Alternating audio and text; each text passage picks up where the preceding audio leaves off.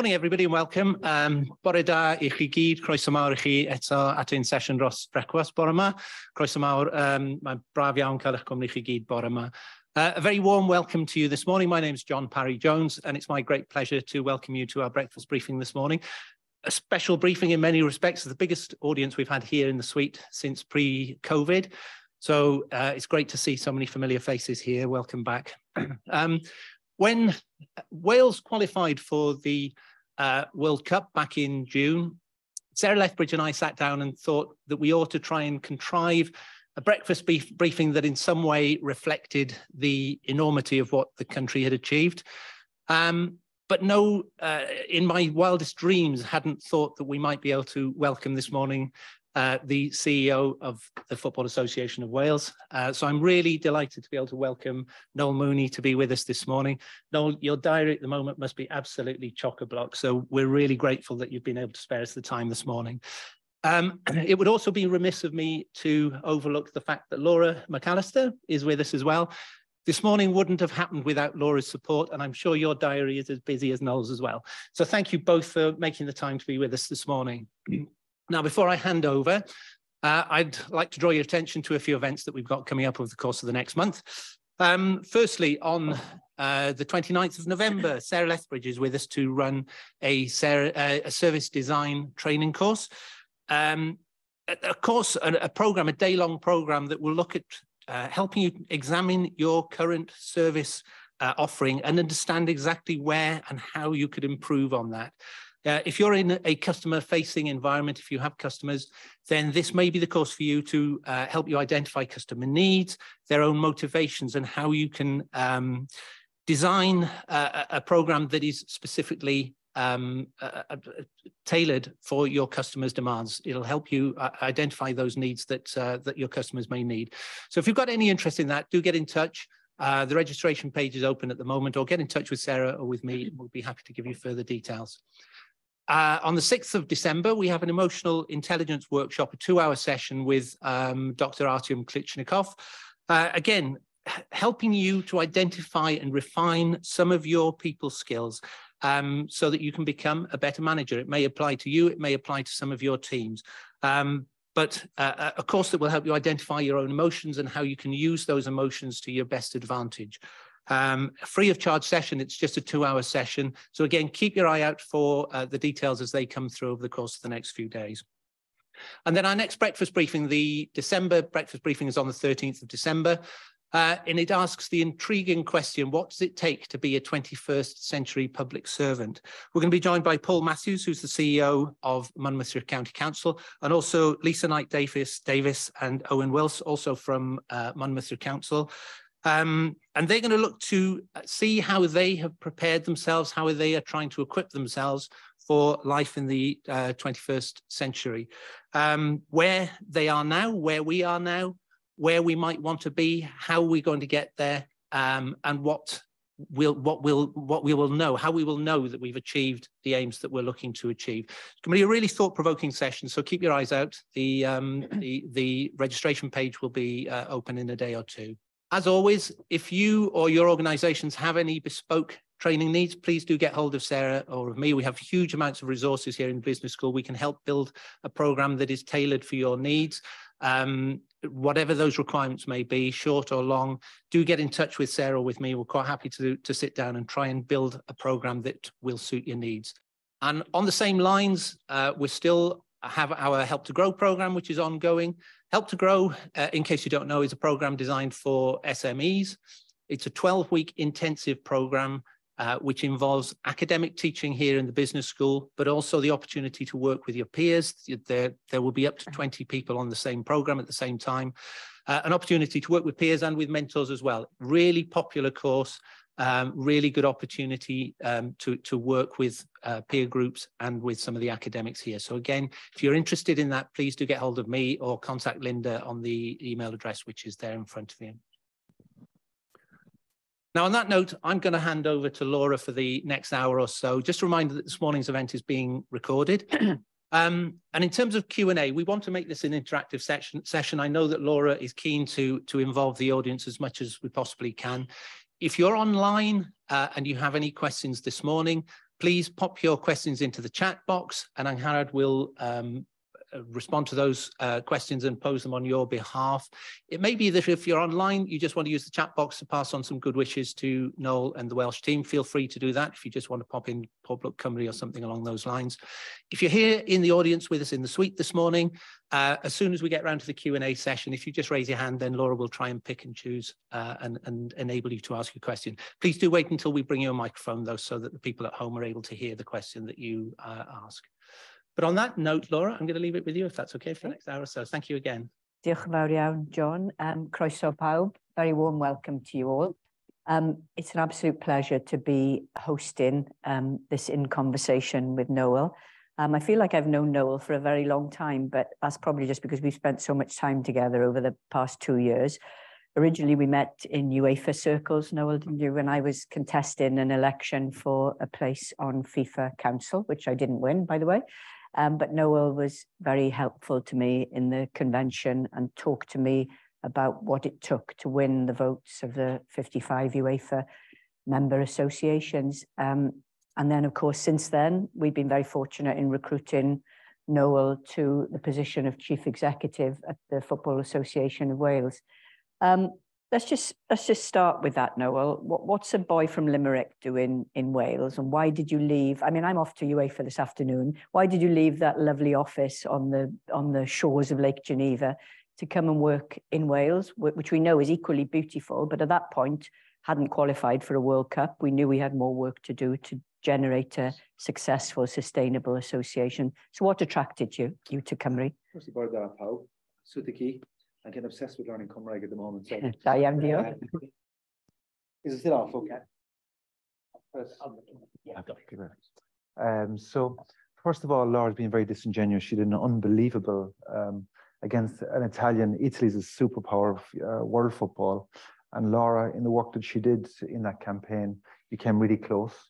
And I've no doubt that we'll see you at the very highest levels of world football very soon. So we're very lucky to have you, Laura. It's always a huge pleasure to meet you and to be mentored by you in how to develop Welsh football, which is very important. So first of all, I had, you know, as you know, I grew up in the west of Ireland. Football was one of 4 sports, really, because we had hurling and Gaelic football, which were the 2 biggest where I was from. Rugby was growing, and there was football. And I suppose growing up in my early years in London, going back to the west of Ireland, in our school, you weren't allowed to play football. It was part of the legacy of the ban, I suppose, back in the 70s and that. So I was quite defensive because I loved football. You know, I wanted to build my own football club, which I did when I was 12 in my village, which is still going strong. And I had this great love of football itself, but also, I suppose, how to administer the sport, how to grow the sport, how to market the sport. Even when I went on to become a player, I was really interested in crowds and, you know, the business of the sport and building stadiums and building infrastructure and community engagement. I was almost more interested in that than actual football itself. So that was journey as a player. But when my football career ended, the FAI had a job, the longest title in the world. It was National Coordinator of the Club Promotion Officer Programme.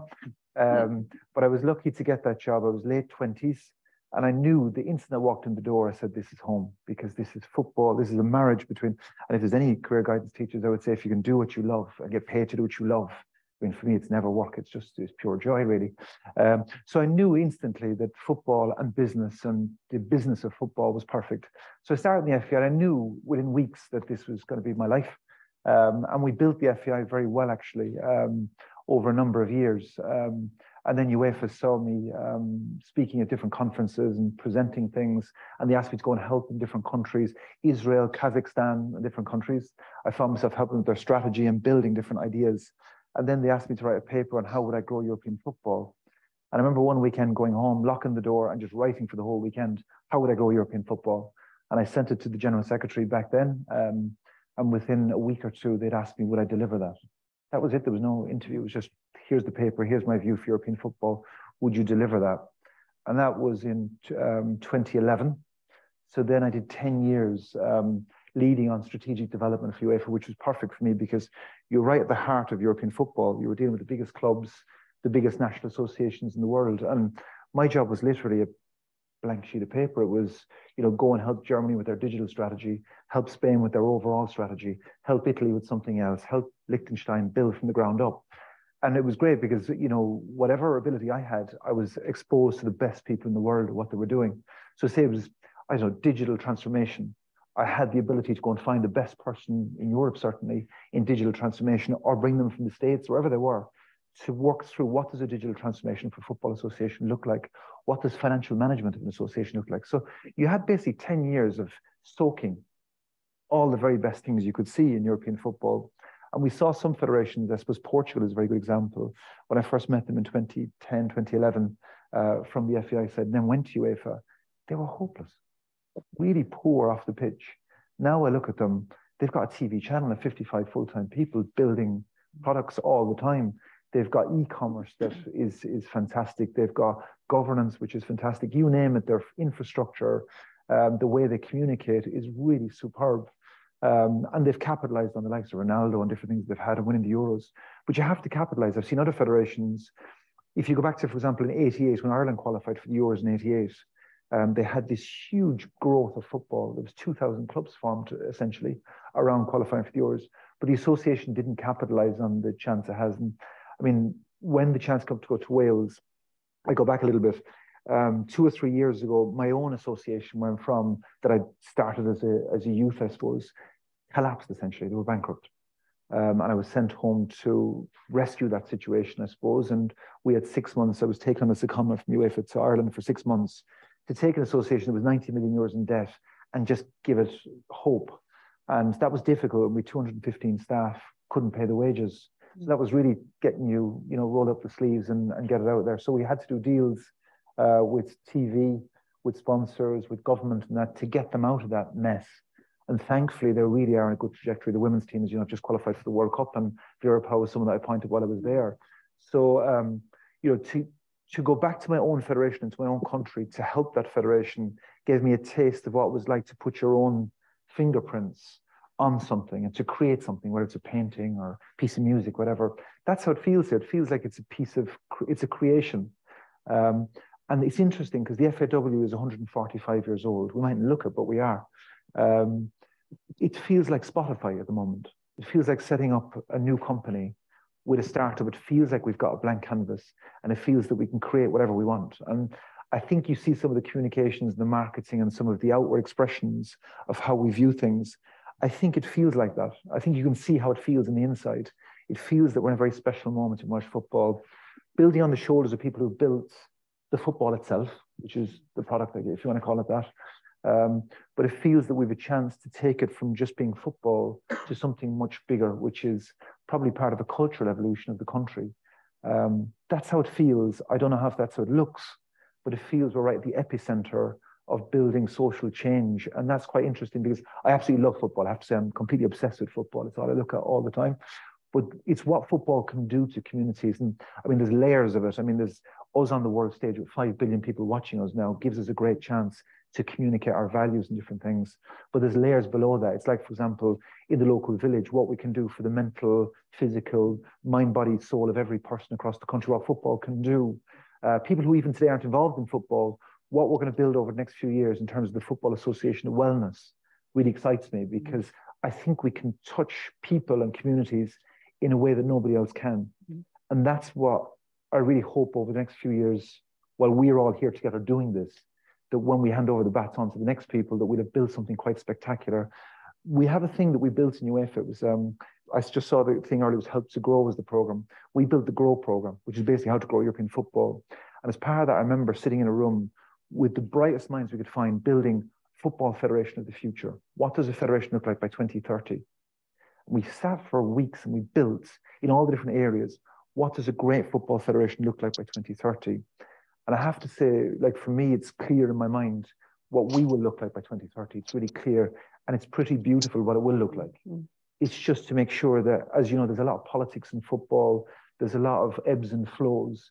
And it's trying as the leader of the association to take us through the ebbs and flows and to be on the top of the wave, I suppose. So when we get to where we are at the moment, I suppose, is to take full advantage because there will be dips, there will be issues we end up in that may not be as lovely as this, as to try and keep taking us through the ebbs and flows so that we can get to 2030 or whatever that is, whatever time that is, where we actually like a flower just open up and everyone can see that On the pitch, you'd look at a Uruguay or a Croatia in the men's game, certainly. 4 million people or so. They've created player after player after player. They really are seen as top, the top echelons of football. We're kind of there now. We're just on the cusp of it. But what we really want to be seen as world class is both on the pitch and off the pitch. We want to be seen as someone who's got a bit more about us. We've got values that, show commonly on the world stage, but also that we have something about us that everyone recognizes that's beyond just football. So that direction is interesting. We see clubs like San Pauli have achieved that, I suppose, even though they're in tier 2 of the German football. There's something about them that when I look at them, I go, they've got values, real values. There's certain bodies, you see, I mean, New Zealand, I went to see them on Saturday in the rugby. There's something about New Zealand. There's something about their brand, for want of a better word, that's pretty special. And what we're trying to do is create something like that, but even better in Welsh football.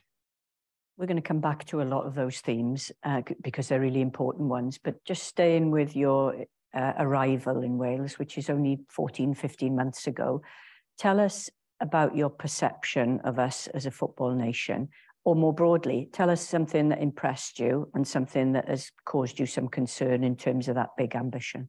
Yeah, I suppose what really impressed me was, and I hadn't quite grasped this, was how strong the coach education was, for example.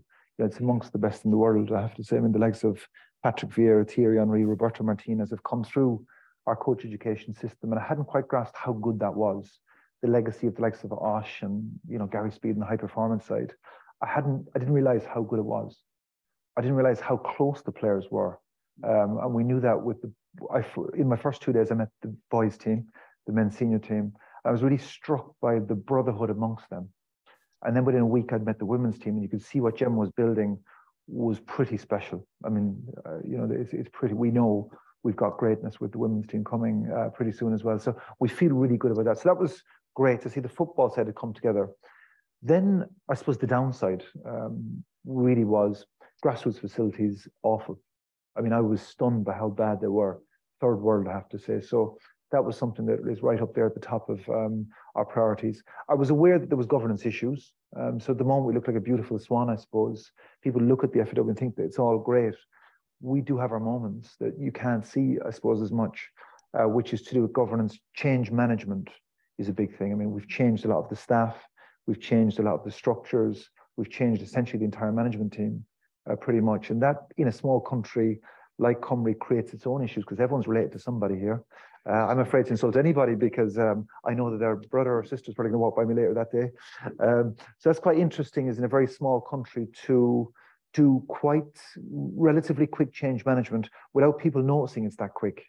So you've got to kind of do it in a way that is very gentle and kind to the person and to what you're trying to do. But some people benefit massively from it. We've seen a lot of the kids at the FAW who were bursting with talent, who felt a bit frustrated that they couldn't show their stuff, that they now can show their stuff. I hope that, I mean, for example, when I joined, there was quite a lot of issues with the staff. There had been a letter written by the staff to the association saying they had deep concerns about how the thing was being run. And that letter was a starting point. It was pretty close to the edge, the letter, I would say, in terms of morale and things. And what we try and do is every 3 months is the CEO, I meet all of the staff in groups, so groups of 8. And it's really open season. They can say whatever they want about how things. It was quite interesting because when we did the first lap of it, I could actually feel the frustration in the room. And that's only a year ago or so. Mm-hmm. I could feel almost anger in the room that they were given their time to work for football, but felt that they were being taken advantage of because they loved football, but they weren't being paid comparable to working, I don't know, here in the university or other companies around them. And we should never take advantage of somebody because they love football. We shouldn't take advantage that you're so lucky to work for the FAW. Everyone has to be treated fairly. Everyone has to be so we did a benchmarking exercise with other companies to see, well, what do they pay for, I don't know, an insights manager or a digital person or whatever it was. And we tried to get it right that we're paying what's fair. So we're paying what's fair for the role, but also that each person has a clear plan for where they're going and that there's honesty. So if you, Laura, if you're coming to a time where I just don't feel there's another level for you to go, I have to be honest with you and say, look, Laura, this is where you are. Are you enjoying it? How do we make the role more fulfilling? But if there's not a level to go, is to be honest with you. And then if there is levels to go, is to paint a picture for you of how you're going to get to where you want to get to and see that that's fulfilling. I mean, a lovely thing happened during the week is someone who you know very well, the head of women and girls football, Laura, was over in UEFA doing a course, and she sent me, I was at something last night, she sent me her purpose. And she had spent a week with UEFA working through her purpose. And it's not fair for me to give that purpose. That's for her to give. But I have to say, when I read it, I went, oof, that was pretty powerful what I saw. And when I see some of the kids, I mean, if you look at yesterday, we had quite a big day yesterday. We launched a sustainability strategy, which may not have been as sexy to some people as the World Cup song, I would say.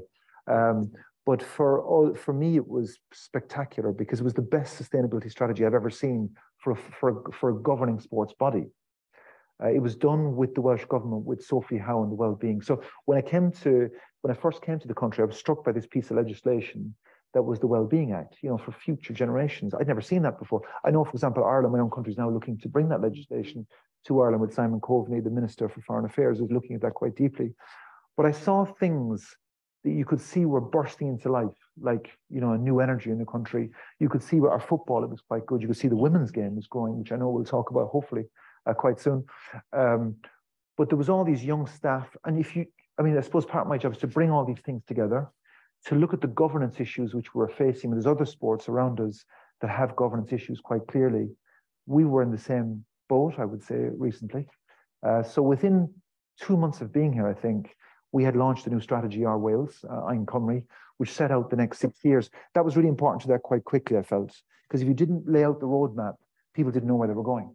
So for me, it was really urgent. Lay out the roadmap. Here's the 6 things we're going to do. We're going to drive high performance. We're going to be a sustainable association for the future. We're going to drive participation. We're going to build a great workforce. We're going to build inspirational, fit-for-purpose facilities. And we're going to put Wales on the world stage. They were the 6 things. We said it, and this is how we're going to do it. You can look today, if you want, on our website. There's a Ein Cymru website where you can look at the 80 or 90 commitments that we have, how we're doing against each one of them. It's publicly available, how we're delivering our strategy. So there's no hiding place for us in terms of what we committed to and what we're delivering. But what was probably even more important was strategy launched. We had Stuart Regan, who was the CEO of Scottish football, came into a full root and branch review of Welsh football, the good, the bad, and the ugly. And he presented to us 80 recommendations. Now, 80 recommendations, they were pretty deep. Some of these were really deep to people. We went to Wrexham for 2 days and we presented the 80 recommendations, and it wasn't, you could kind of cherry pick the ones you wanted to take. It was either you do them all or nothing. And I have to be very clear in this. If, in my mind, even though I was only here 2 or 3 months, I was really happy to, if it didn't work, because I knew that was all or nothing. It was like the Netflix series. It was all or nothing up there. If it hadn't gone through, I would say we would not be sitting here today. I wouldn't be sitting here today. So it was pretty much, unless we take this medicine, which we have to take, or take this improvement plan, then we're not going to reach our potential. Thankfully, our full council signed off on the 80 recommendations. And that then was literally, I remember driving back from Wrexham back to Cardiff that afternoon. And I don't even remember the journey. I was kind of on a cloud 9, really, because I realized the potential for us was then enormous. It was really like breakthrough moment. And I was only here 2 or 3 months at the time. I remember thinking, I knew you had to do it early. And this is probably part of recognizing the timing, because they'd invested in me. They had gone through a whole process where they'd selected me as the person to lead the organization. And if they didn't back you on the first big call, then what was the point? Well, I remember you ringing me on the way back from Wrexham to have this conversation. I know people will want to come in a moment, and we're going to talk about the World Cup and the women's game as well. But tell me what you think about the attitude of Cymru generally, the people, the organisations. I mean, I've written a lot about this, talking about poor self-confidence and low ambition in terms of what we can do. And football is very distinctive, isn't it, in that we're an independent football nation on the world stage, in UEFA and in FIFA. We're treated the same as England, Scotland, Portugal, Spain, and so on. How do you see that playing out here? Because the FAW, in a way, has tilted its communications to be far more outward looking, to be far more political, as you say. Is that deliberate? Not political, cultural. Well, small p political, which includes culture as well, of course. So tell us a bit about what your impression was when you came here. Well, I know we've talked about before. The lack of confidence to me was pretty clear. Even though where I'm from is only a short swim away, it was really noticeable to me that, you know, I was in Dublin during the week. I went with Neville Southall and Ian Rush to do some stuff over with the Welsh government there. But I even noticed when I got back to Dublin, talking to the business community there, it was really, it's full of beans, is the best way of putting it. It's full of what we can achieve and what we can do. And you only have to look at the outreach in terms of international business development, I would say, from the countries. And I know that we probably try our best here, but it's miles and miles and miles off what's possible. If you look at tourism, for example, we're miles and miles and miles off what they've done down their West Coast as an example. And there's not an awful lot of difference between our West Coast and the Irish West Coast, but they've built a brand around the Wild Atlantic Way, and it's pretty spectacular. Summers are just jointed over there because of what they've done in terms of building a brand internationally. I think, you know, that they've done a very good job of building a brand. And I think some of it comes from a confidence. I noticed that sitting in rooms with people in UEFA, for example, you know, you take the that Swiss-German mindset of event planning. It's a bit stereotypical, but you go to UEFA events, and you've been to loads of them, they are almost perfection. They have rows amongst them about like the texture of the napkin. And you're like, God almighty, that's a bit, you know, but they really do. I mean, the look and feel of the music, the tone of the music when you walk into buildings, it's pretty spectacular to watch our event management team at UEFA, how they operate. And it gives a lesson where I've been around them for 10 years. So when you come here and you go, okay, it'll be fine attitude doesn't really work at the highest level. It won't be fine, actually. It'll be fine if you plan it meticulously and you think it right through and you have all the resources in place to deliver it. It's like when you have a strategy. You know, we launched sustainability strategy yesterday. We've had to think through the financial management of that strategy. There's no point launching a strategy if you don't have the resources or the people or the things in place. Otherwise, it's just a piece of paper then. So we've got to think through every part of what we do. But we've got to bring people with us who think through all of that stuff. I mean, there's someone here, I'll mention Dylan, for example, who's here in the audience. We brought him in from a Japanese bank as an example. And his job is to look at research, insights, and data so that we make our decisions based on data and insights, not what I want or what, you know, the people around me want. It's we look at what the population would like, the direction they'd like us to go in, what works well and what doesn't work well. And we tailor our communications and marketing, I suppose, to what we think is the right way of doing things. I mean, things that really annoy me, for example, is we played the Netherlands on a Saturday night in Cardiff City Stadium. It was Division A of the Nations League. We had Gareth Bale playing in his home city, Aaron Ramsey playing in his hometown in many ways. The Dutch had world-class players, and there was 3,000 empty seats. That really annoyed me, and I could feel our own team kind of going, it's only a few seats and that. That really annoyed me. We need to have this kind of fear of missing out to go to our games. If we're going to go from where we are now, core of 25, 26,000, I guess, to go to 50, 60,000 as a core, you know, you need to be quite serious if you're going to do that. And you need to be really serious about the brand you're building. You need to think about how you do things. You need to think about, will Cardiff City Stadium be big enough for us, by the way? When we get to it, possibly not. And that has to be, you have to think through how we're going to build that stadium with this council and with the government or whoever it is, if we're going to do that. So, you know, it takes planning. You can't kind of just make it up as you go along. You need people around you who don't make it up as they go along. You know, for example, in our commercial offering, you know, we have a long way to go to where we're going to get to. We want to bring big brands that believe in us with us.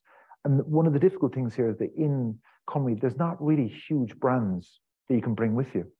That's a problem. And if you look at the business here, you know, if I look at when I was doing a similar job in Ireland, I saw huge brands around me with huge budgets. I don't quite see that here. So that means we have to be more innovative. We have to be more agile. We have to accentuate our brand even stronger. So in a crowded marketplace that we really stand out. And I think, to be fair to our communications and marketing team, they do stand out. There's going to be a lot of questions. I appreciate that online and in person. But let's just move on to the World Cup. We're 13 days away from Cymru's first game against the USA. You know, how are you feeling? I mean, like all of us, probably excited and nervous. But tell us a bit about, you know, how you see this playing out. I mean, we can't control things that will happen on the field. We hope that we'll get through the group. And then once you're in the round of 16, anything can happen, as we know from Euros 2016. But tell us what else we hope to get out of this for football and for Cymru as a nation. What I would say is I think the team Cymru, and you've seen a bit of it yourself, has been really good around this. I was worried at the start when we qualified against Ukraine. I thought, is this going to be a case of silos and people not working together, and it's going to be a bit of a mess? You know, that we're doing our stuff and someone else is doing something else and all that. That hasn't happened. And it just shows that when we work together, we can be pretty spectacular. You know, so I kind of was a bit naughty in terms of saying about the lack of confidence. But that genuinely is how I felt, by the way. That's not. Then when I saw us work together, I was full of joy because, you know, right from, I have to say, First Minister, who's been really engaged with it, through to all the different agencies, whether it's the Arts Council, whether it was the Earth, whoever it was, all these different bodies. And there's been, I don't know, 20 different bodies have come together. And it's really been one team, one Cymru jersey working together. To be fair, the government put some funding up, as you know, but just everything has kind of synchronized. And what I think we can do is, first of all, I'm not nervous with the football. That's not my job, thankfully. That's Rob's job. And you'll see him announcing his squad tomorrow night, and that's him to do. But our job is to create the environment where people have confidence and they feel we're going in the right direction. Even when we're talking to the players. So every camp we talk to the players about our strategy and what we're trying to do, and they're really engaged by it. And to give them the feeling that we're building, which we will do from this tournament, we'll build on in Hensel to build in facilities for the women and men that make sure they realize that we're heading more and more world class in everything that we do. But in terms of what we can do with 5 billion people watching us, we, just as a simple example, we looked at the idea of the kind of stereotypical fan zone of having loads of people in the Principality Stadium maybe, or Cardiff City Stadium drinking pints and the big screens. And we just thought, nah, that's not really us anymore.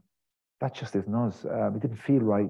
And I think what we tried to do is to bring the creativity of the country, the arts, the music, the language, the culture, the heritage out through Gael Cymru, which is a name the guys found from 1958. There was a Gael Cymru festival back here in the 50s, in the same year as we last qualified for the World Cup. They found it in some old showreel. And we looked at it, we were thinking about calling it Taiwal Gach, which made some sense to me as the Red Wall House. But just to show that it's not autocratic here, the team came back and said, we much prefer Gael Cymru. And the more I thought about it, the more it sunk in that this was really clever. So we have over 200 venues across the country, which is small villages, some really kind of ad hoc art going on, to much more seasoned venues, I suppose. I was in Abertaifi on Friday night. I saw a lovely place called Mulder, I think it's called. There was a beautiful art theatre down there, and beautiful venues across the place.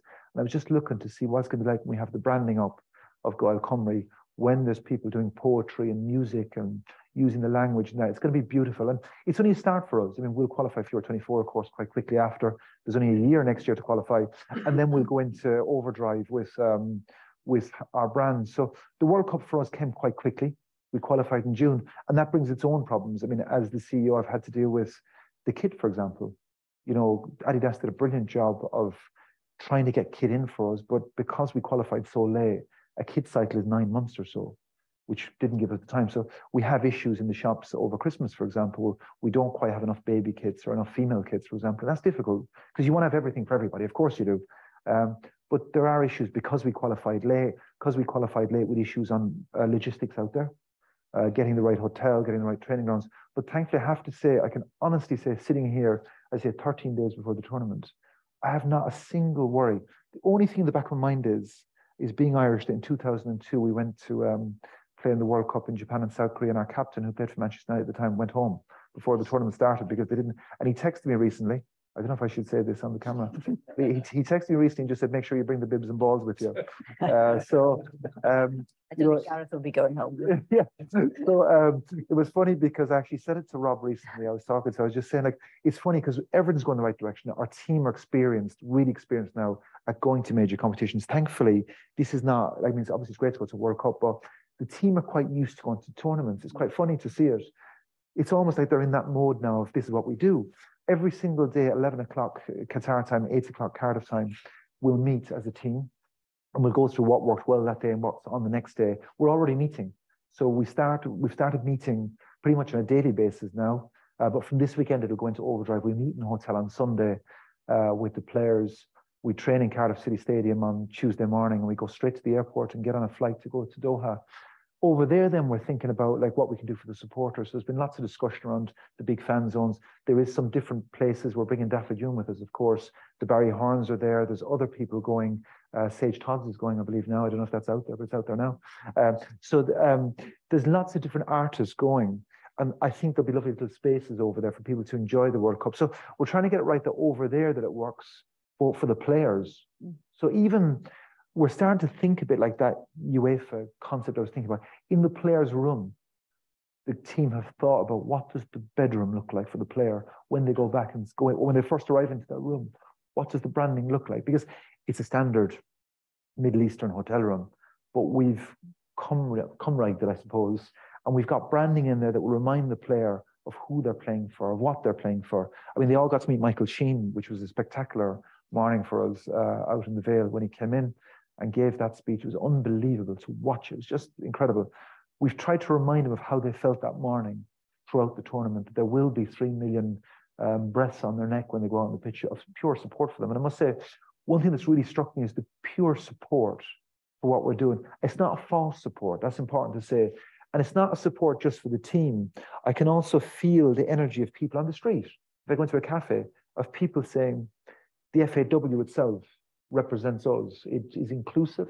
I mean, the work of, say, Jason Weber and Karis Ingram, for example, the work they do with the Rainbow Wall of inclusivity, the fact that we're going to a country where human rights, are obviously in question, that the values of the, of the culture we're going into have been discussed widely. We've made our position quite clear. The Welsh government have made their position quite clear with a value statement that they have.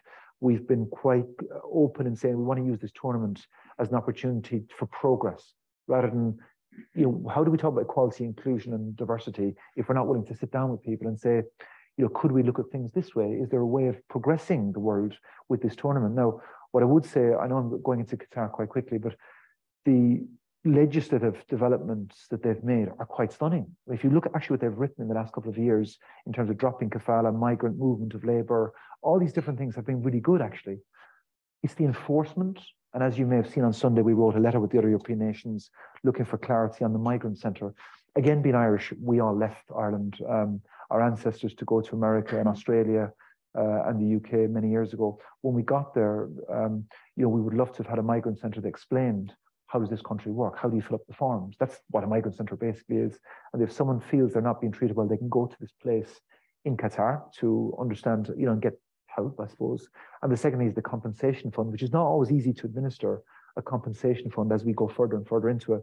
But we do want clarity on this compensation fund, that the workers who were involved in it in the World Cup and those who were injured and lost lives, from reports that we see, that their families are compensated in that. I mean, for us, they're pretty basic things that should be in place. But we do want to make sure that we leave the World Cup with, as we said, it's one of our strategic pillars, is Wales on the world stage. It's not just about hosting Euro 28, which we hope to do in this city in a few years' time. It's not just about, getting the women's team to the Euros now in the football side. It's about making a statement internationally. And that's where I think Team Cymru have come together really well.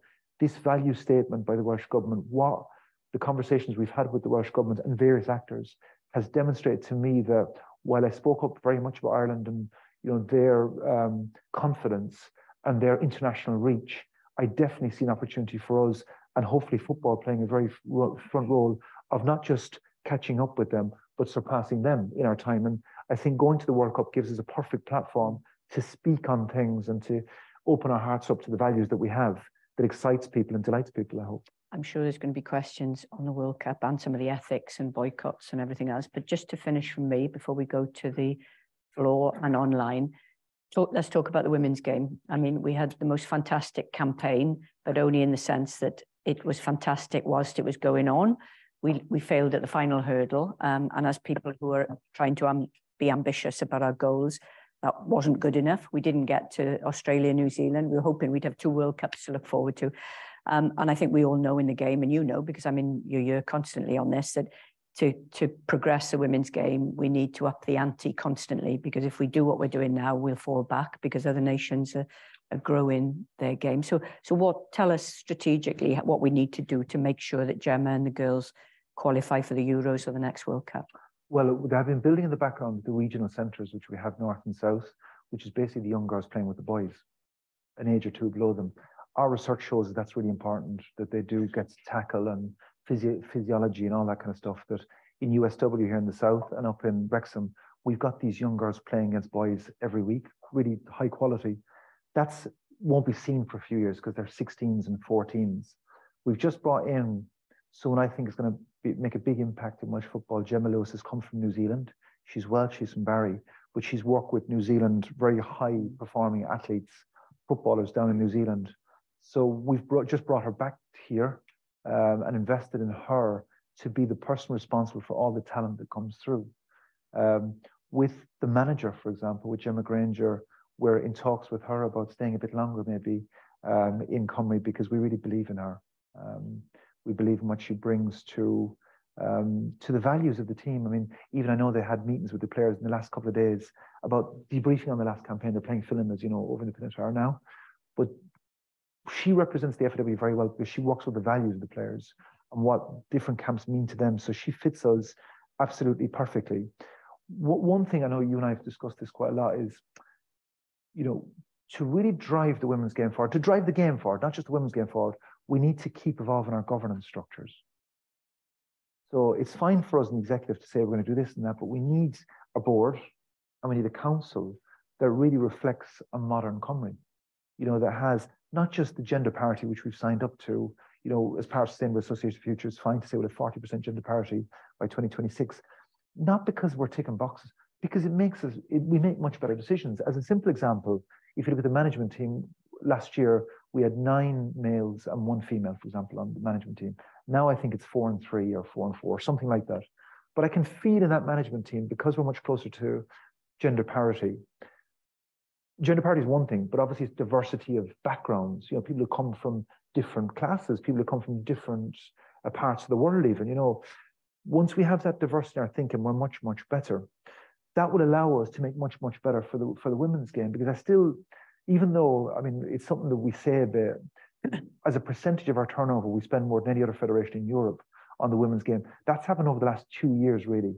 There's been influence from the likes of yourself, Laura, I would say, the likes of Tim on the board and others, Carol and other people on the board who've pushed, and Lowry's great work as well, and others have really pushed to drive up what we're spending on the women's game. But we've a long way to go. So if you think about professionalisation, our men's team is populated by a lot of young Welsh males who've come through our system, whether it's the Swansea. Swansea's academy produced a lot of players that are going to Qatar right throughout the side. Cardiff have produced a lot of players, of course, that are going, and then a lot of like the Garretts that went a bit younger into the English system.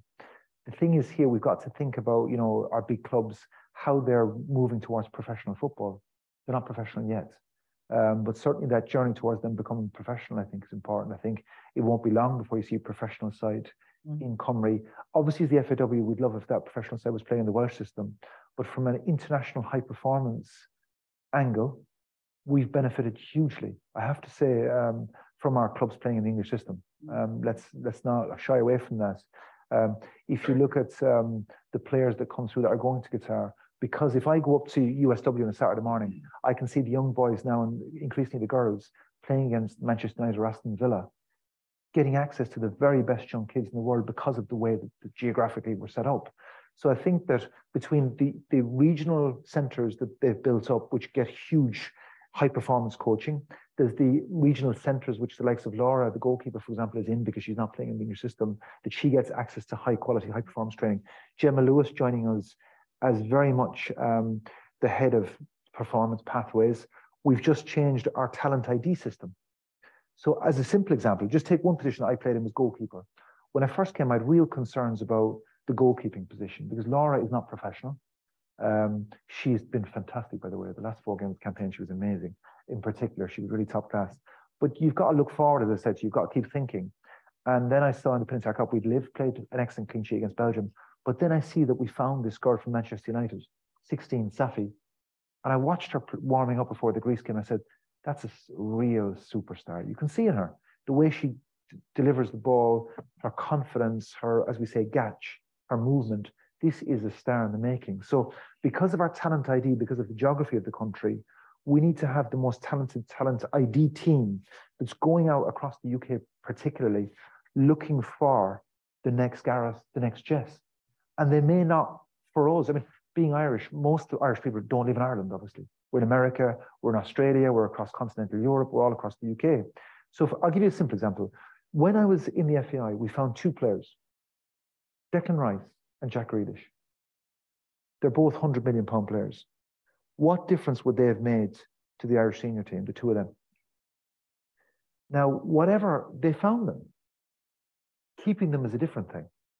So if you take Luke Harris, for example, I think it's fair to say that anybody who's studied the young players coming through would see Luke Harris as a real talent. He grew up in Jersey. He was spotted by a guy called Malcolm Elias, who was at Fulham, the Fulham Academy, who's very close to us, Welsh, comes to our games, close to Osh and different people. Luke is 17. Fulham's under-23s played Chelsea's under-23s recently. It was just after pre-season. So it would have been September time maybe. I know that because Ethan Ampadu was playing. Ben Chilwell was left back. I think they had Kepa in goals. Fulham beat them 3-0 and Lou scored all three from midfield. And if I believe the newspapers, the Chelsea came with quite a significant offer for him after. And anyone I listen to says this kid is pretty special. Now, his mother's from Cork. He's with us. But Rob brought him into the squad for the last camp. And I was just kind of on the edge of the camp. I don't get too close. I give a talk to the players about our strategy. But I was watching him. And I was watching the way that Gareth and Aaron and the boys just put their arm around him and brought him in. And I could look at him and I could say, he's going nowhere. He feels part of that squad already, the way they've brought him in. And if I think about something else, which is really, really important, the way that the women as well, I'm watching the way they interact with each other. It's quite special what we have. When I first came here, I was told a certain player, I won't name, was going off to play for England in the 20s. We were looking at him, but he was going to play for England. And I was like, oh no, I'll get in the car and I'll drive to the parents' house and I'll go down on my knees and beg. Don't bother. Let him go. That's what they do. They go and train with England, but they always come back. We don't lose anybody. They come back because they come into our, and that's the other side. I mean, earlier I was complaining a little bit about maybe confidence in that, but there's another side to that, which is that when people come to us and see our vulnerabilities and see our raw emotion of wanting to play for Wales and wanting to play for Cymru on the world stage, they really want to be part of it. It's so welcoming. It's so just Chryso that we don't lose anybody. We don't lose Declan Rice or Jack Grealish. They stay. I'm conscious of time and I want people to be able to come in. So have we got some online questions first and then we'll come to the audience present. Hi, Noel. Firstly, lots of thanks to you and what you've done for football in Wales, and people can really see your passion when you talk. So thank you for that. A couple of questions around your leadership. Can you tell us a bit more about how you're building resilience and cultivating talent at a leadership level within and around the FAW to ensure continuity when you retire from your current role with Cymru in the 30th year? Well, first of all, it's a great question, by the way, because for me, I may have said it earlier, creating the conditions for success. I mean, you know, if it becomes what I'm doing, that's a real problem. I've seen football federations where the CEO is too strong, actually, and that doesn't work. You know, you need to bring everyone with you and bring people around you who are much better. I know it's a cliche, but it's so true. You need people who are much more talented. So what you see at the moment, for example, in the marketing communications, that expression of itself, there's a team in the FAW that are so talented. They're so gifted. Really, it's just a joy to work with them. If I look, for example, at coach education, I watch them and I go, oof, they're off the scale. And for them, you just want to keep encouraging them. I mean, I mentioned Larry earlier, for example, the women and girls game. We can't give them enough money to develop the thing because we know that every pound we give them is going to be well spent, well invested, because they're just so talented. They're just an extraordinary team, I would say. So what we've got to do is look at the areas that we need to expand on. As I said, Dylan, I mentioned earlier, insights research, and that we need to make sure that that's developed. Yesterday, we were on a call looking at the future of insights and research and using data. If you look at our connection with universities like here, like Swansea University, like USW, I know Nick here from our marketing team is here as well, who's doing a brilliant job of working with institutions to build partnerships that give us the edge. So we've got to use the whole country and all the resources and assets that we have. I'll give you a simple example. You talk about fine margins. In Swansea, they're developing a fabric that after the anthem, because that's a really dangerous time, after the anthem, when the players, or during the anthem, in fact, players' muscles change because they've warmed up. That 5 or 6 minutes is really dangerous because they can lose their edge, their full warmth, and that's where injuries happen, all that kind of stuff. And half time is dangerous, of course. So they're building a fabric that keeps the body at perfect temperature in Swansea. They're building mouth shields, for example, on the heading of a ball, what impact that has on the brain and different things. So what we're trying to do is have a much more academic approach to make sure, and that isn't just on the performance side, it's also on our performance of leadership. So I'm going straight from here to a course on leadership with the IOD, actually, which is about making sure that we have the very best practices of leadership, which is encouraging people to be great. I'll give you a very simple example. On Sunday, I went to see our junior council. So as part of Sustainable Association of the Future, we've set up a council that has decision-making, part to them. They're aged between 16 and 24. They're 50% male and female, but they're very diverse background, people from Muslim backgrounds, people from England and all different sorts in it. And I couldn't believe how talented these kids were. I was sitting there, just my mouth open, listening to them, going, they should be running the FAW, and I hope they will run the FAW in the future. So what we've got to do is try to create an environment where we can make mistakes. I'll give you a really funny example. Ian Gwynn Hughes is, you know, someone I listen to a lot because he's got such a good view on comedy and the world, I suppose, and how we connect. A lot of the magic you see that comes out of the FW comes from him and people around him. So I don't have to do anything. It's great. Just let them at it. But I remember early this year, we were playing Austria in the playoff semi-final. I was sitting with him. And he said, you know what? We should try and do this song before the game. I had never heard of the song. And I was like, okay. And I said, well, what about the players? You know, when they come out, will they be kind of annoyed because they're warming up? And I was thinking from the player perspective, if you had this kind of noise going on in the background, you know, would the player think that was distracting them? But what you kind of do is you look at someone like IG and you say, if he thinks it's the right thing to do, then it must be probably the right thing to do. So again, I'd never heard of the song, never heard a word of it. And I remember walking out and looking around the stadium and going, oh my God, what the hell is that? And I saw, you know, 20-something thousand people at the time before the game singing in perfect Cymraeg. I was like, oh, there's something quite special here. And then you realize that because of the lack of confidence that we mentioned earlier, I'd missed some opportunities because people probably weren't forceful enough with me. And because I'm from a slightly different culture, I'd missed that they were saying something to me, but not wanting to force it at me almost. So they were a little bit, this is a good idea. I was like, okay. And they walked away and I didn't take it on board. And now I hope that people realize that we can make loads of mistakes. We'll make mistakes in Qatar. I just hope we bring the bibs and balls.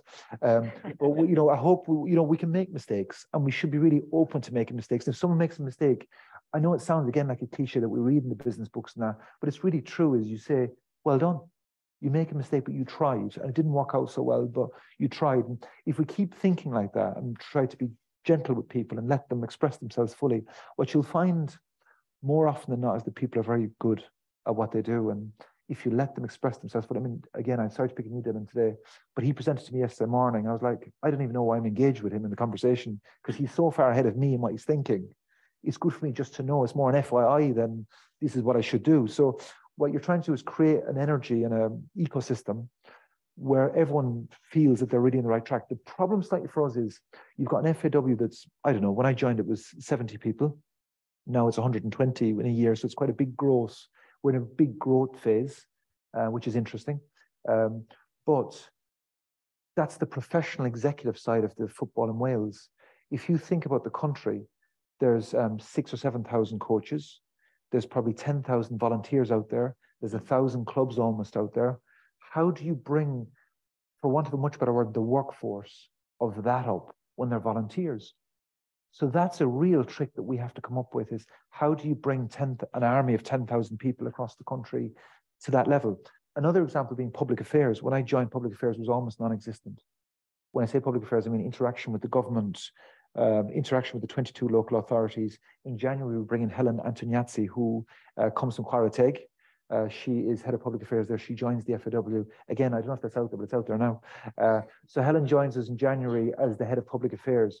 And her job will be to work with the 950 odd clubs to champion their issues with the 22 local authorities, to champion us with the government, and not just with Sport Wales or the Department of Sport, but with cross-cutting into health. As I mentioned earlier, I think we can play a huge role in social prescribing and making a healthier nation, with education, with all these different areas, the economy, for example. How can we help in driving tourism and business and all that kind of stuff? So, you know, we are growing so fast. But what we need to do is when Helen joins, you talk about resilience.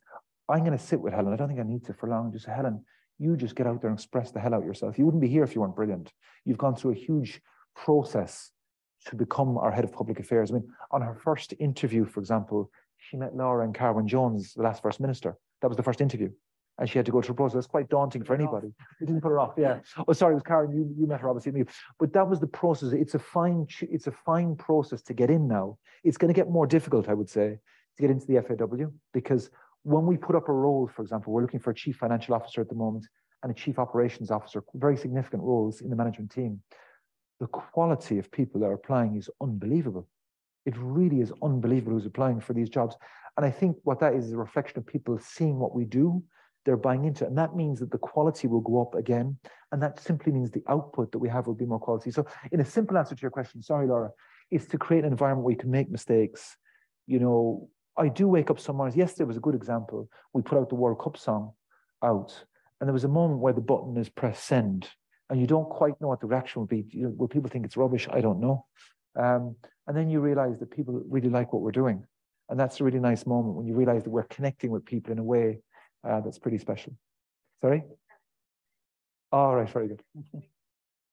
Oh, very good. We've got another quick one from online, and then we'll go to the audience. And let's go to the audience. And if you could put your hand up if you want to ask a question, or there you go, Alan. Actually, it's a question for you, Laura. Oh, okay.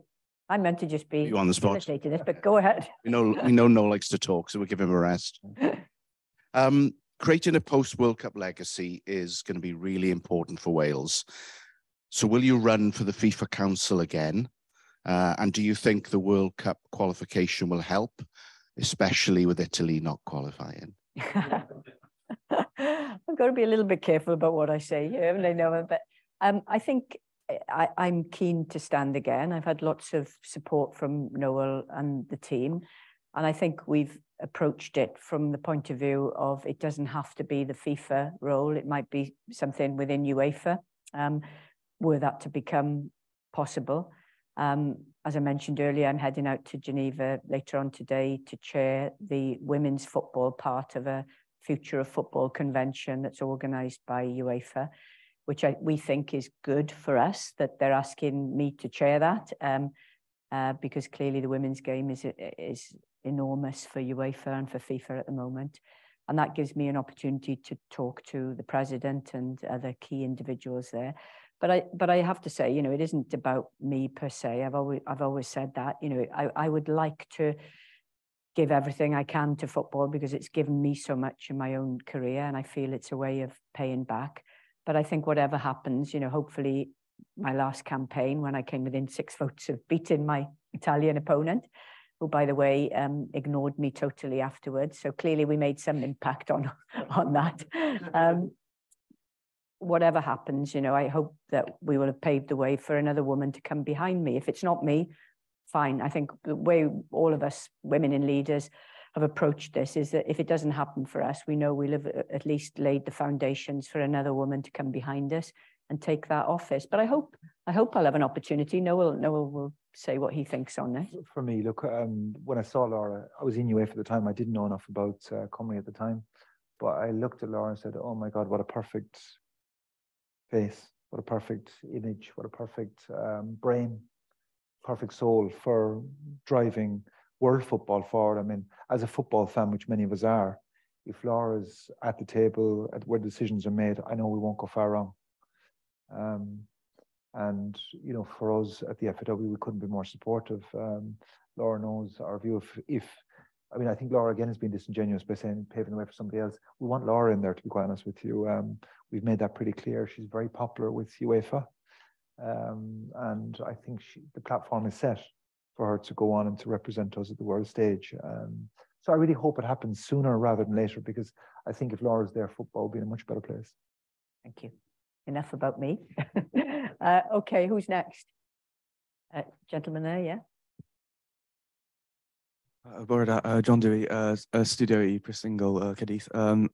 You spoke on the managing the growth of football, and it's more on the women's side of the game. I've been at games before where there's only 12 people there, so you can imagine my shock being one of the 88,000 at Wembley this summer as England won the Euros, and also obviously with Cymru against Bosnia. I was also there, which was a great game to be at. How do you manage that? In a way, is it sort of go now, you know, not jump on the bandwagon, but capitalize on the massive popularity that it's now growing? Or is it more sort of a, you know, sort of calm down, sort of see where we're going with it and manage it sustainably? And also my follow-up question is, what do I have to say now to get Cymru versus Lionesses at Principality Stadium this year? Well, the first thing is not see how it goes, it's throw everything we've got at it and really get on the crest of the wave, I would say. So we definitely need to bring in more people. I mean, the marketing communications area for women's football, the grassroots level, for example, is something that we need to invest in, because facilities, last week, like one of the things I was really proud of is that when we qualified for the World Cup, we said to the players, for the World Cup, we make about £4 million net. and that we put that £4 million, all of it, into a fund that basically will fund facilities. And a big part of that criteria will be, is it an environment for her? So when you've got a 6-year-old girl who, you know, has seen some football, might be interested in trying to play, if they turn up, as we say, at this stereotypical dressing room, which is a big steel door and concrete, and urinal hits you in the face and that kind of stuff, it's not very conducive to a young girl being welcomed into football. So making sure the environment for her, and in terms of coaching, for example, we need a lot more female coaches as well, because we know that girls are more comfortable if there's a female coach, by the way. You know, so with the research that we talked about earlier, we can see all these things. We've got to react to them by putting money into them. We need to bring in people who drive the women's game forward. So, and when you talk about growth, we were talking about normal business, we were talking about selling toothbrushes or something like that. Last year we had, I don't know, 1,500 people at a game. Now we're 15,000. So I know that 1,000% growth, there's some mathematician will tell me. It's not 100% growth, it's 1,000% growth in a year in terms of audiences. And Dylan, again, did some research on who came to their matches and what they feel about their matches and would they come back again. And the answer is overwhelmingly yes. So that means now that Laura and her team have got 15,000 people who've been exposed to what it's like to watch Cymru play live here and what that means. And that's brilliant because it means there's a platform now to build on. Disappointment for us, and Laura's part of this because she's coach, she's a deputy chair for the Women's Committee in UEFA, and she was very helpful, I must say, on this matter, where we just don't think that it's set up correctly at the moment for the women's internationals. I'll give you an example. We were a kick of a ball away, I suppose, from getting through to the playoffs, I think, of the Women's World Cup finals. It was a bit weird, the whole setup in the end, but we got there. The gap between there, too big. It's just too big. And with Gemma Granger going off to Spain now with the team to Finland, a debrief for this camp, there's a big gap. I think with friendlies again in March. It was too long. So thankfully, UEFA are coming with the UEFA Nations League for women, essentially, which means we'll be playing good sides much more regularly, which is good for the national team. But what you've got is this explosion of girls, and I mean this, explosion of girls playing football. So if we put the environments right, we're going to just run away with it, honestly. And here's the thing, people say, oh, it's great now that football is the biggest interest sport and the biggest participation sport in the country. I'm like, we should be so far ahead you can't see us. Because we've got a sport that when you turn on the TV, you open the newspaper, it's everywhere. We've got the sport that's the easiest to play. It's the one that is the sexiest up there and the coolest down there. So we have pure gold. And because we're the FAW, we've got a monopoly on football in the country because we're the governing body. So for me, kind of like, it's nice when people say you're doing well, but we've an awful long way to go. And in the women's game, it's like, as I said earlier, every pound we put into it, every change we make that's positive, we instantly see results. It's like a home run, this thing. So we need to put more resources into it. We need to put more people at it. Will we play against England in the Principality? I'd say very unlikely for lots of reasons, because it's not our home, first of all. And the fans like going to Cardiff City Stadium, to be honest with you. And I think it would take a lot for us to not play in Cardiff City Stadium or Wrexham when it's built. I was delighted to see the planning permission yesterday. That's more us. And it's important that we don't stray away from our brand, for want of a better word. When we will play there, though, is the opening match, hopefully, of Euro 28, when we have to play there because it's the only stadium we've put forward because to win the bid. And hopefully that we have Garrett still playing in 2028. Kicking off, I can see it over there, you know, with a full house against it. Could the women's team fill Cardiff City Stadium next campaign? I think I'm watching the webinar. Can I give a show back in 10? You can, yeah, no problem. Right. So what you could see, actually, I think the next step for us, I was saying to Gemma recently, is that what you could see is when we go for the Euro 25, which I'm convinced we'll qualify for, hopefully with the right draw, but Gemma and the team will qualify for Euro 25. With the wind at our backs, I think we'll get there. But if we play a match on a Tuesday night in Cardiff City Stadium to qualify for Euro 25, I'm convinced we'll fill the stadium in the next, and that would be a huge step again. I mean, Laura's probably, you know, we keep looking at each other going, God, that's another step, that's another step. It feels like every time we look at each other, there's another step. So you can't stop this thing. It's just, the train is gone, and we're just trying to get on it to make sure that we can fill our stadiums like everybody else will. Thanks, Noel. I think we've got time for one more question. Is there a woman who'd like to ask a question? Conscious all the males have so far asked. Is there anyone here who's got a question? Yeah, somebody at the back, I can see a hand up. Hi, I'm Suma and I'm doing MBA with Artificial Intelligence. I'm sorry, I was a little late and missed the conversation around digital transformation. I have a question related to that. Like, has the a football industry, or if I want to be a pretty more specific, Football Association of Wales, identify the ways of using digital transformation technology to detect the future talent? If yes, then how you guys are doing it, and is it really helping you out? If no, then do you have a future plans of using it to detect the future talent? Yeah. Well, it's a very good question. In terms of technology for finding talent, there are systems available like Scout7 and other ones that are used widely and extensively to look at players that we're looking at. We can get clips of all sorts of things. We can do analysis of Iran, for example, going into the matches. We can do all sorts of analysis with our players, where they're playing at their clubs.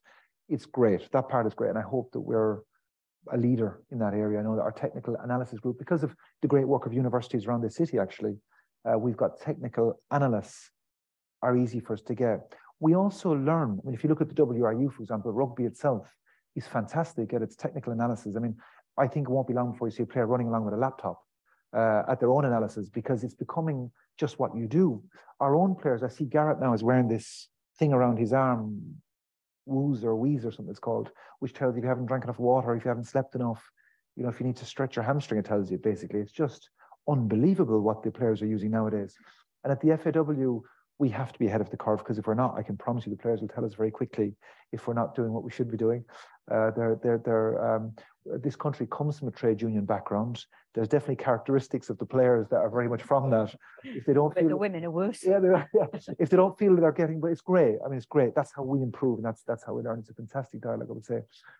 Okay, what you said was really interesting, because I mentioned earlier about us being a world leader. Now, I'm not a technophobe, so I'm not really into using technology, but I read it all the time. So I was watching programs over the last week about the metaverse, for example. Now, I'm 45, so I mentioned the Junior Council. We were talking about this on Sunday with them. The metaverse, living as an avatar in a digital world, what does that look like? Because I haven't a clue. But we would be pretty stupid if the likes of a Mark Zuckerberg decides to invest loads of money in that, and for us not to watch these macro trends and try to go in on the back of them. Now, we have very good people. Nick is sitting in front of you here from our marketing team, very clever people who I think can see these trends. And we'll bring in more digital people, that's for sure, to look at these macro trends, to make sure the FAW is at the front of it, not behind it. So artificial intelligence definitely is an area that I see more and more. When I talk to our technical analysis, I hear more it used. If you're to ask about the detail of it, I might be a bit sketchy in that, but what I do know is, as I said earlier, we bring in really clever people, technologists. One of the things I think we should do, we did it at UEFA quite a lot, was bring in futurologists to talk about where this society is going here, particularly globally and more locally, because our strategy is actually a global, local Wales. And if the futurologists can tell us how society is moving, all of our activities, never mind just our player acquisition, our player retention, all of our activities will get a lot better. Conscious that we're running out of time, we haven't covered a whole host of topics, but the level of interest in what Noel's saying is really considerable, as you can see. Just to finish off, a word on Qatar, and I think both Noel and I can speak for, I think, everybody in Welsh football, just to say that we all understand the issues relating to Qatar, the ethics, the principles, the compromises, and how conflicted we all feel about being in a state with a regime such as Qatar's. But one thing we will say, those of us who are going there to work, Noel has got multiple roles whilst he's there, and I'm going to be working with Welsh Government and with Noel and the team, but we won't compromise on the values that Cymru has in anything we say or do, and we'll be using every opportunity to show that the values around personal identity, around workers' rights, around women's rights, LGBT rights, and so on, will be articulated by us. You know, we've got lots of us who live those values and believe in our own identities in those communities as well. So whilst we feel compromised and conflicted by aspects of Qatar, the talk about boycotts and so on is missing a really fundamental point about what we're trying to achieve, not just for football there, and not just actually for Cymru when we come home, but for the bigger football conversation. So please support us on that, because we know there will be things thrown at us during the course of the tournament, but we will be there for two reasons, Noel, won't we? To get as much success for Rob and Gareth on the pitch, to cascade that back to Welsh football, but also to sell Wales to the world, because The biggest problem Wales has at the moment is people don't know about us. The ignorance about Wales is our most fundamental problem. Before we start selling Wales, we've got to make sure people know where Wales is. And the reality is being in the same group as England plays brilliantly for us on that, because we are not England and we will be playing against England and our flag will be shown and our anthem and our colours and everything else. So stick with us, because we'll have a lot of stick on social media. Believe me, I'm gearing up for that. Noel will gear up for that. But stick with us, because the benefits of us being there will be much greater than the risks and the problems and the difficulties. So I think, Noel, you've been fantastic. You've exposed a lot of the world of football and the FAW that helps, I think, people understand what our big ambitions are for the game. And we know that the association is in safe hands and football is in safe hands. And I think everybody here would wish you a massive good luck, to Rob and the team, but also to the infrastructure around the team in Qatar. Laura, Noel, just a really big thank you from all of us here at Cardiff Business School for being with us this morning, for synchronizing your diaries to be able to fit this slot in. I'd just like to echo what Laura has just said. Please pass on our very best wishes to all of the team and the players and the management team. On behalf of us all, thank you for joining us this morning. Really grateful that we've had such a great crowd in here this morning. Diolch yn fawr iawn am eich cwmni chi bore yma. Gobeithio'n fawr fyddwn eich gweld chi eto cyn bo hir.